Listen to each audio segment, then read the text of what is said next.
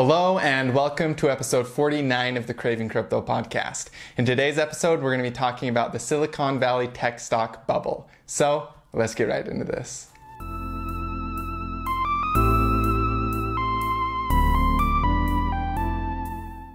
As you guys know, every single episode on the Craving Crypto podcast, we do technical analysis on the total market cap, and that's what we start with. So getting right into it, primary prediction is still option 1, being 240 billion to be tested on the upside. And you guys, we are starting to finally get some upward action kind of out of this range that we've just been consolidating in. This yellow kind of area that we just need to break above so that this can become successfully a major support level. But we are starting to see some buying candles right here. Now, if we get a few buying candles consecutively in a row and we can get above 211, really 211 and then 214 are going to be your two main areas that we want to get above to really confirm that we're going to see that upward action come into the markets at a much quicker rate than we're seeing right now. But you guys, it is looking good to see this curl and this bounce right here. This could be a double bottom, and that could easily start to make a higher high pattern here and develop that trend and develop the right shoulder. So that's what we're still primarily predicting, and it looks like the structure of the market is starting to paint that is what will happen as well. But you guys, for the bearish perspective, 207 needs to be taken out. If it's taken out, well, 207, 206, somewhere in that range, we will see further downside. So those are kind of the points that I'm keeping an eye on. Now, headed over to the totalmarketcap.com. Let's just go ahead and refresh this so we can make sure that we've got the most recent live updates on all of these percentages. Let's find the top mover for the day, which looks to be Veritasium. So we're just going to go over here and pull up Veritasium. Veritasium dollar. Awesome. So yeah, this one looks incredible, you guys. This is a very standard kind of sell-off accumulation period. Just consistent volume throughout the entire trend that it's developing. It's got a very, very clean rounded bottom formation. So you can see, very clean rounded bottom formation structure. And it's starting to make higher highs and higher lows. Now, on the short term, this is FOMOing right now. So depending on where our next kind of short-term resistance is, I wouldn't really necessarily buy it at this price unless you're playing for a more longer term swing. If you're trying to play something like from down here up to these resistance levels, then you could totally buy this one. This actually does have a very similar criteria to what we learned in the previous episode about finding good setups, where you've got this kind of spoon formation, this downtrend, and then you've got that rounded kind of spoon shape right here with all that volume. So it is a pretty good setup if you're looking to get in on this, but like I said, you'd want to average in or wait for a little bit of panic so that you're not buying pure green. But I do suspect that these resistance levels will be tested for Veritasium, and the market structure is definitely painting a lot more of a bullish scenario rather than a bearish one for this coin. So that's the top mover for the day. That's the total market cap technical analysis. So the lesson today is really exciting, somewhat interesting, a little bit scary, bad for some people, good for others. It's quite the lesson. We're talking about the Silicon Valley tech stock bubble and the fact that it's very likely to be popped right now, and what you should be doing to your stock portfolios to manage that risk. Now, as you guys know, I made a video about the S&P 500 pretty recently and said, you guys, we need to wait for some type of a support failure of a trend line to get that bearish structure to really confirm that we will see more downside. We did get a trend line failure on the S&P 500, and we have kept making lower lows on the shorter time frames. This is leading me to believe that we'll have around a 30 to 40% correction in the S&P 500 back down to this support range right here. at the 50% level on the Fibonacci. Now that isn't as bad as the 54% correction that we saw in 2008, but it's still pretty substantial. The MACD is really showing that we could have that now too, with a little bit of a cross coming through.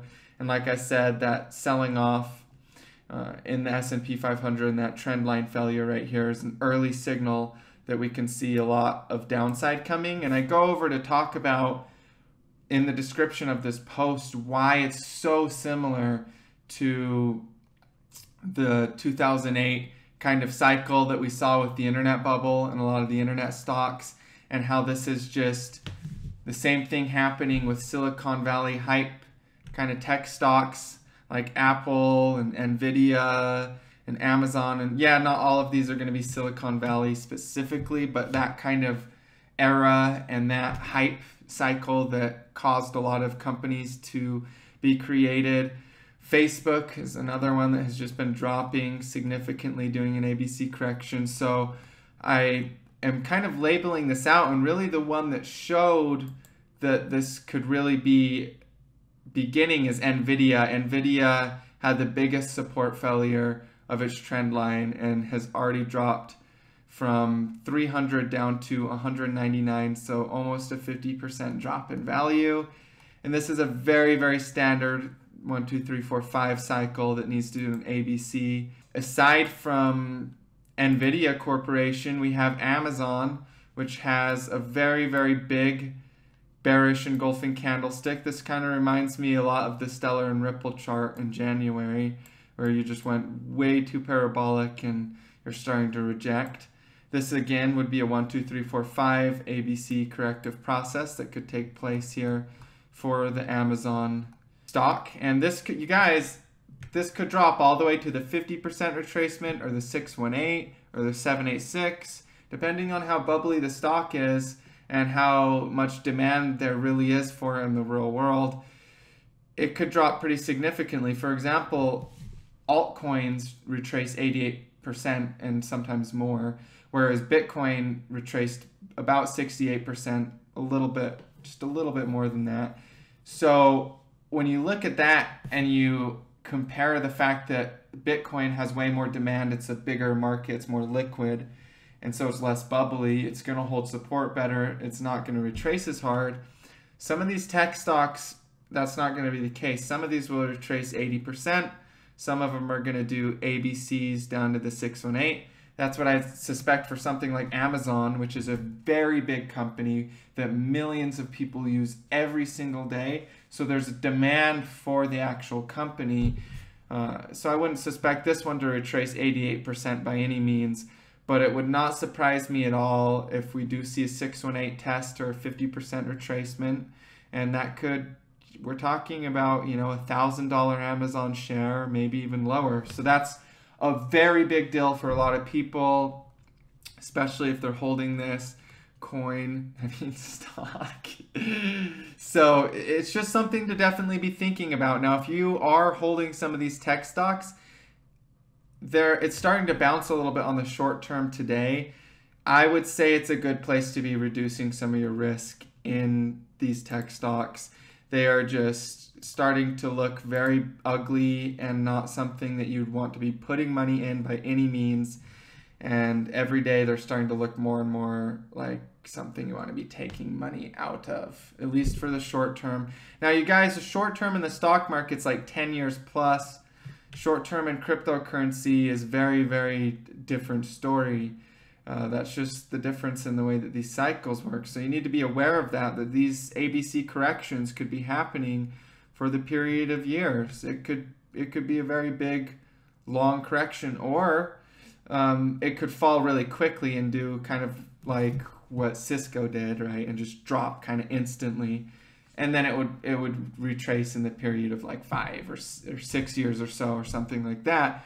But either way, they need to do a corrective process, in my opinion. They're creating the structure for a very bearish move here. Nvidia being the one to kind of take off that, signal the other ones to start dropping here. Amazon being another one that's starting to lead this whole parade here of selling pressure. And then we've got Netflix, right here looking exactly like NASDAQ did. And if you press play on this chart, it's already failed support and started to drop lower. With this trend line failure, it's not calling a top. It's seeing risk in the market. You also have a bearish MACD cross. Look at that. It's seeing risk in the market and being like, okay, I need to reduce my exposure. I can expect that these see further downside. That's not calling a top because we've already had a trend line failure. If the technicals are in place for downside continuation, it's not calling a top. Calling a top is when there's still complete buying structure. You're in a big green candle or in a very small red candle, and you're expecting the entire market to drop. Now, if you look at NVIDIA, that's not a very small red candle. That is a complete support failure and a complete loss in demand. The MACD flips, the histogram flips right here. The MACD crosses, one line crossing through the other one. Then the other ones start to follow the other tech stocks. So you guys, I'm not trying to be a doomsdayer. I'm not trying to scare you guys by any means, but as an analyst, I feel it is my duty to call it as I see it. And we did have this trend line failure, and a lot of these stocks look really bad. They are reminding me of the beginning of the year crypto markets. Don't be putting your money into any of these and reduce your exposure to a lot of these stocks on the short term. That is what I will be giving you guys as advice for the stock market. Well, it's not financial advice, but that's my personal perspective and my tip. Obviously, all trades that you guys make is your own financial risk, and I'm not responsible for any of that. But you guys, the stock market is not looking healthy right now. And I know that I mentioned in my previous videos not to call the top on something. And I also mentioned that the stock market could have the potential of going higher because of a fractal comparison. But in that same video, I also very clearly stated that if there's a trend line failure, there's also a potential for an ABC correction. And that's what happened. So we're going with the potential that has the higher probability in its favor. And that's what we're seeing currently. Now, as far as stock market dropping and how that might affect Bitcoin, go watch my previous Craving Crypto episode on it. It's called, Is Bitcoin a Risk Asset? And I talk all about whether Bitcoin would be positively or negatively affected by a drop, 38% drop in the S&P 500 and in a lot of these tech stocks. So that's the video for the day. I hope that you guys found some value in it. If you guys want to sign up for Binance and start trading cryptocurrencies, you can use this referral link. It's an amazing exchange. If you want to check out the TA for the day, here's a chart. Coinigy if you want to do TA on altcoins. BitMEX if you want to do leverage trading. My Bitcoin address if you like what I'm doing. You can send donations.